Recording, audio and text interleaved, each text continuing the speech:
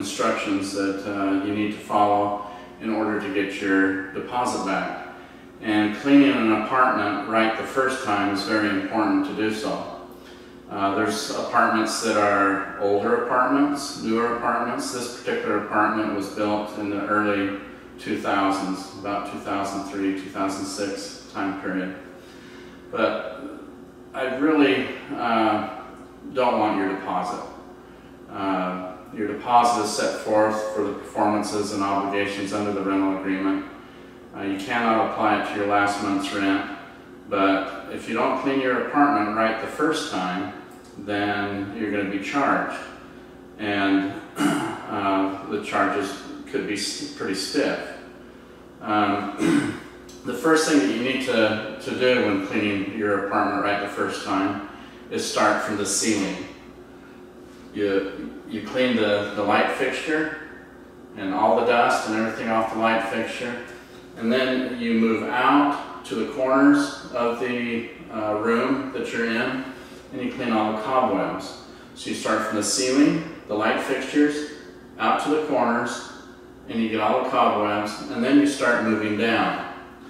In an apartment like this, in a kitchen, you'll have blinds. You're going to have to dust those.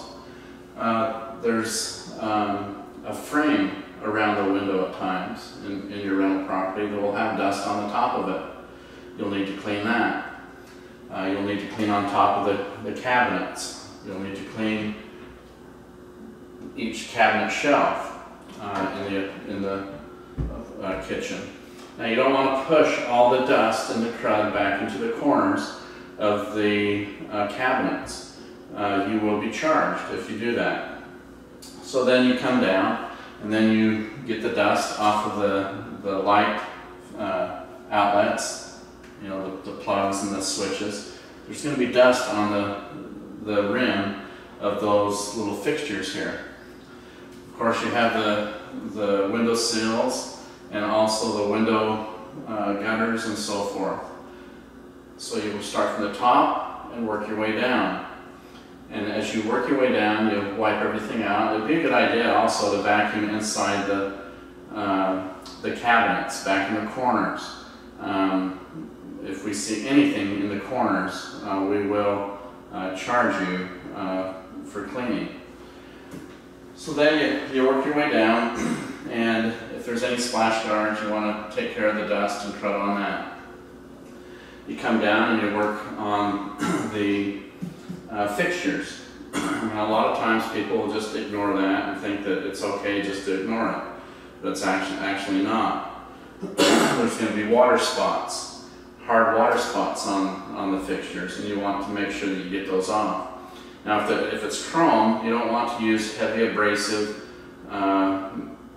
like Scotch-Brite or something like that, to take off the hard water spots. There's many ways of doing that. You can Google ways to get hard water off of fixtures, but you need to have it clean right the first time. And then once you work your way down, you're going to do that with every cabinet. You're going to do it also with the vent, the stove vent. There's going to be crud and dust. You can just wipe your hand across that, and you'll be able to feel the crud that's left over from the time that you lived in the property.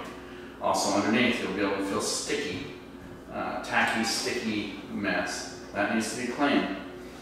As you work your way down, you'll need to pull out the stove. If it's a built-in stove, you can't do that. But you'll need to pull out the stove and clean every section of the stove. There's underneath this area too. Stove drip pans, the knobs. These knobs here, they can come off. You want to soak those in, liquid soap or whatever. But then you work your way down. You clean the stove, the oven, things like that. I have extra videos and information outside of this video frame that will help you with ideas on the stove. You're going to need to clean all the drawers. You don't want to just quickly wipe things out and push everything into the corners because you will be charged. Also, when you open up the dishwasher door, there's going to be crud on the dishwasher door, so you need to take care of that. Now, as far as the countertops go, a lot of individuals will just serpentine when they clean, and we don't want that, because if we come in and look on an angle and we see a serpentine with a dirty rag that you've used and you've never changed, you need several rags actually when cleaning your place right the first time. But you can look on, for example, this countertop and look on an angle, and there is no serpentine motion. You go from top to bottom, left to right. On cabinets, there's going to be crud and stuff here. You go from top to bottom, left to right. None of this serpentine stuff, and you're done. So it's extremely important to follow the process when cleaning your place right the first time. Okay, now you're finished with all the drawers and so forth in the room that you're working on. Now you're going to come to the baseboards, and of course you're going to have outlets, electrical outlets, that you want to get the dust off of those little ledges on the face plates and so forth, and also the dust on top of the door frames. Now, when you get down close to the floor, you're going to have a ton of dust, most likely, on your baseboards, and we will charge you if you have dust on your baseboards. So you need to clean those right the first time as well. With bedrooms and stuff like that, you do the same process that I explained here.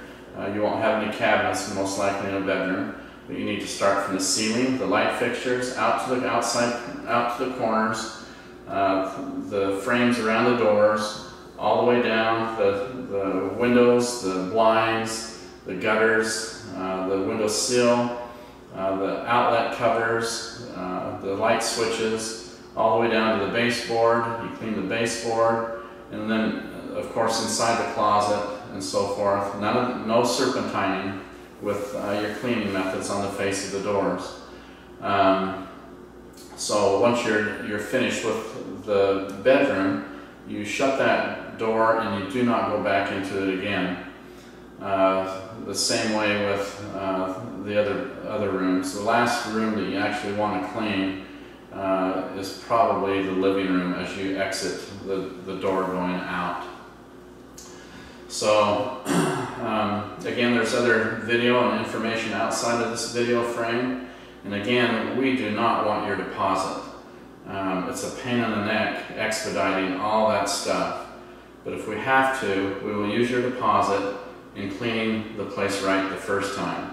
And we do not allow any spot cleaning. Spot cleaning is when you get a bunch of people over and they're bouncing around from room to room trying to spot clean. Spot cleaning does not work, and it will never work at all. So you do it in a systematically method. You start in one of the rooms, light fixtures, outside corners, walls, down to the baseboard and so forth, and all the other little tiny things that you need to do. This apartment is quite old, but it's always cleaned right the first time. The tenants who moved out of this apartment actually had to pay part of their deposit towards cleaning, and they did not follow the move-out process that was given to you on the top of your lease. I want to thank you for renting from us, and if there's any questions that you may have, it's all found in the move-out process. There is no need to really have a walkthrough with you when you're finished cleaning. And the reason why is if you cleaned right the first time, as instructed in this video, and also all the links outside of this video frame, if you did it right the first time, a walkthrough is not necessary. So you should have some checklists, cleaning checklists and so forth in this web page, and I again appreciate you renting from us. Thank you, and make it a great day.